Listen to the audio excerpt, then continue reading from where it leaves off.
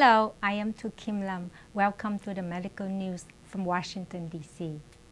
In this edition of Medical News, we will talk about the newest information on the myocardial infarction, commonly known as heart attack. This disease is the leading cause of death in America and other countries in the world. Especially in the Vietnamese community, the mortality rate is on the rise in a very high level.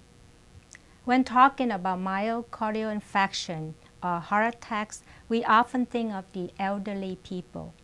In reality, however, it is true that it only happen to older people?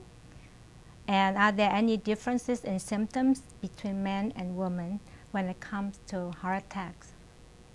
Here with us today is Dr. Tran, who is currently practicing internal medicine in Falls Church, Virginia. He will talk about the causes, symptoms, and all the risks that lead to myocardial infarction. He will also answer these above questions based on the latest information on the myocardial infarction. Welcome to our Medical News Show, Dr. Tran. Yes, hello and welcome to our shows, and hello, Mrs. Lam. So we're going to talk about myocardial infarction, commonly known as heart attack. To start with, would you explain to our audience what exactly myocardial infarction and what the mortality rate of this disease in the U.S. and in the world? Yes, heart attacks means the occlusions of the arteries supposed to be provide oxygen and nutrient to the heart muscles. I think remembers the heart is the big muscles of the body. The function of the heart is pumping the heart throughout all the arteries of the body to provide the nutrients and the oxygen for the body to use. But the heart itself also needs oxygen to work. And if you remember, around the heart we have different kind of arteries that provide that kind of supply. And then one of the branches of arteries is having blockage, then the oxygen was shut off and people develop heart attack. So heart attack means one of the blockages of arteries provide oxygen to the heart muscles. Now the heart attack is a very dangerous disease because it kills people very fast. People can die in about 5–10 minutes from heart attack.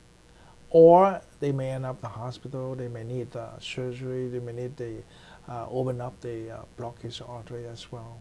So right now in the United States, if you look at on the screen, you can see, according to the study by World Health Organizations, and in 2004, the United States is still the leading mortalities in the world, with about 192,000 death a year. And next is Germany, and then Brazil and Japan, and the list is Norway.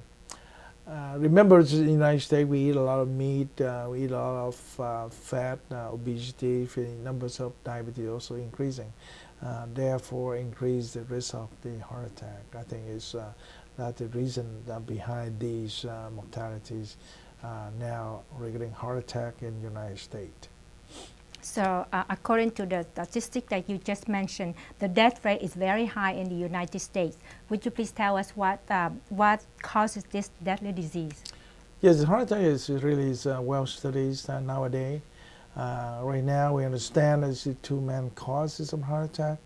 Number one, we talk about the narrowing of the arteries of the heart by the cholesterol. And usually we call it the plaque of atherosclerosis.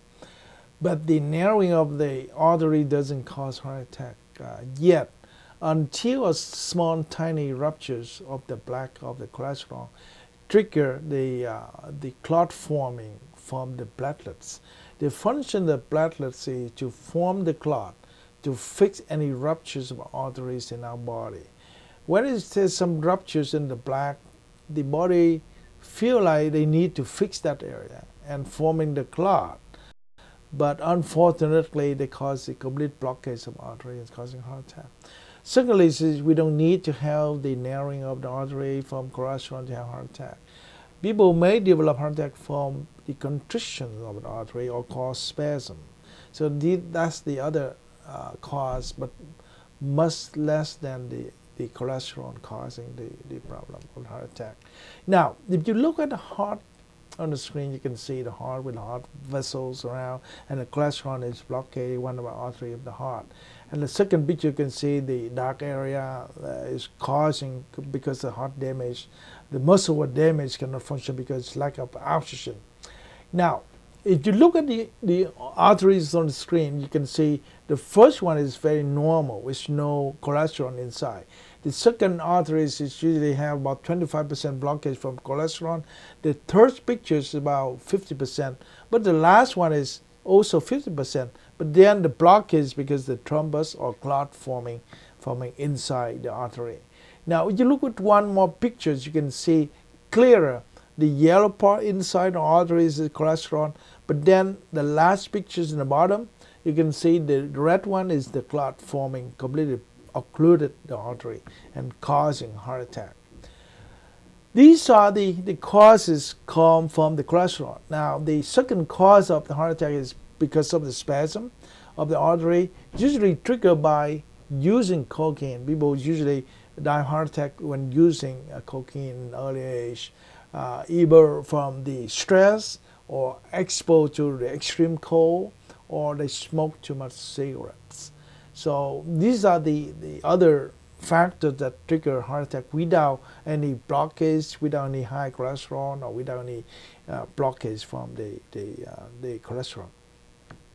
So now, sorry, before we go to that, I just want to invite the audience to look at the short movie, so you understand clearly what the pictures when the heart in action.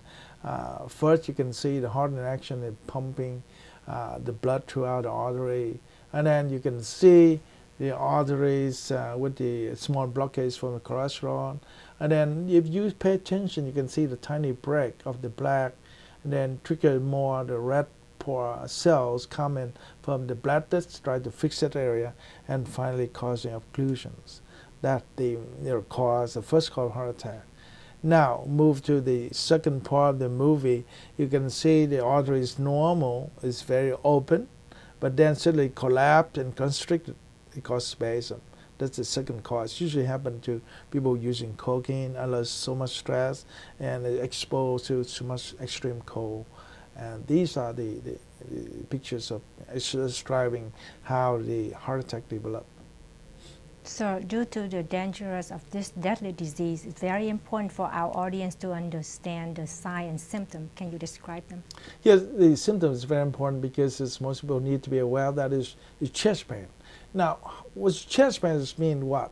Really, most people who have heart attack, that's right, have very sharp pain, like somebody stabbed in the heart, right in the chest, right in the middles, and then they become sweat, and they cold, clammy, and almost fainted. Some people vomit and collapse. That's the severe cases. But some people may have less severe. They may have chest pain, but mainly the middles, the heart, and you really go to the neck and go to the back. And the location is very important. If you look at the location on the picture, you can see it's really very vague, because right in the middles may go to the shoulder, may go to the neck, and may go to the back. Therefore, the chest pain we call angina is mainly a very sharp pain, and accompanied with the sweating, cold, clammy, and almost fainted. That's the sign of heart attack. You mentioned one of the common signs is chest pain. I'm wondering if a person has chest pain, can we say that all the pain is caused by heart attack and nothing else? Not really, because in the chest, it's because we have the heart, we have the lungs, we have the different organs like esophagus right in the middles, and so these also can trigger some pain. Like esophagus, and we have the symptom called heartburn, because the acid reflux to the esophagus triggers the heartburn, like somebody burned the heart, but mostly not heart attack. Pneumonia can trigger chest pain. Any injury the muscles, the heart can cause chest pain. But remember, these are different because not severe, and the chest pain from muscles usually increase with movement, and the chest pain from the esophagus relieved with some kind of food or using some kind of Tums, something like that. But the chest pain from the heart usually very sharp, with short breath and sweating. Now, but saying that it doesn't mean that you have to believe whatever you listen today. But whenever it happened to you, if you're not for sure, call 911 or go direct to the hospital or ask somebody to help you to find out exactly whether it's related to heart, because the heart attack can kill you very, very quick. Thank you, sir. When we talk about heart attack, very often we tend to think this only happened to the elderly people. Is it true this disease only happened to the older adult? Well, really, it says when you get older, the risks are higher, but this may happen when you're young age and when you have risk factors like diabetes, cholesterol, and you smoke a lot. And especially in spasm, people may have not blockage, but they have heart attack because using cocaine and under so much extremely stress as well. So it doesn't mean that you get old, you get heart attack. People may develop heart attack at early age if they cannot control the risk factors involved in heart attack that we want to talk about. So in heart attacks, are there any differences in the symptom between men and women? Yeah, definitely, because men are always different from ladies. But in this case, I think the study shows it's so much different, because men usually have the chest pain more early age and it's very sharp. But ladies, if you look at the study, show that 70% is just complaint of fatigue, feel weak, and sometimes sweating, sometimes feel like indigestion, heartburn, things like that. But the real chest pain is very, very low. And therefore, for the ladies, really, I think it's difficult sometimes to figure out whether they have a heart attack or not. Therefore, my advice is it's better when you develop some kind of unusual symptom, it's not related to anything, then you better to get some help from the professional to figure out whether it's exactly is from the heart or not. So before we wrap up for today, would you please tell us what are the risk factors that lead into heart attack? Risk factors is very important because it's the only way we can control, we can manage, we can decrease the risk of heart attack. Risk means when you have these, you may sooner or later develop heart attack. Number one is diabetes. Number one, diabetes is really triggered heart attack most of the time. Secondly, cigarette. Cigarette is so important because it's not about where the cigarette can trigger heart attack, but really cigarette trigger the atherosclerosis, meaning the narrowing of the artery, and it's trigger more heart attack than anything else besides diabetes. And then cholesterol, we know, hypertension, we know, and then the family history of heart attack is so important also because when you have a family of heart attack, you have the risk involved. Obesity, men over 45. And very interesting is for the last decade, most of the experts discuss a lot about the chemicals in the blood called homocysteine. Homocysteine is really increased when people they don't have enough vitamin B2, B6, and folic acid. These vitamins can be found in the green vegetable, broccoli, green vegetables, and if you eat enough green vegetable, you don't have that problem. So at least you can decrease some of the risk factors going to the heart attack. Now the other thing is you are aware that stress can cause spasm, alcohol, and any inflammatory disease also trigger that. But very interesting, its last thing is infection in the mouth, infection in the gum. Nobody knows why it's related to the heart, but the studies show the bacteria can move to the bloodstream, go to the artery of the heart and causing damage to the plaque of the cholesterol inside the artery and trigger blockage there. So these things that we can control, we can try to improve and try to control to decrease the risk of heart attack. I think that's everybody needs to know. Yeah. Dr. Tran, we're out of time. Thank you, Dr. Tran, for being here with us today. And thanks again for listening to our show today, and thanks, Ms. Welcome, Glenn. That was Dr. Tran who just shared with us about the causes, symptoms, and all the risk factors that lead to the myocardial infarction or heart attack disease. He also answered the question about the above issue that based on the latest information.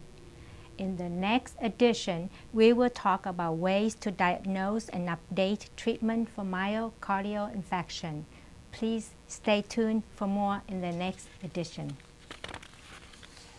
We hope the information that Dr. Tran has shed more light on the deadly disease. That is all the time we have for this edition of Medical News. Thanks for watching. I am Tu Kim Lam. We'll see you next time on the Medical News. Until then, have a great one.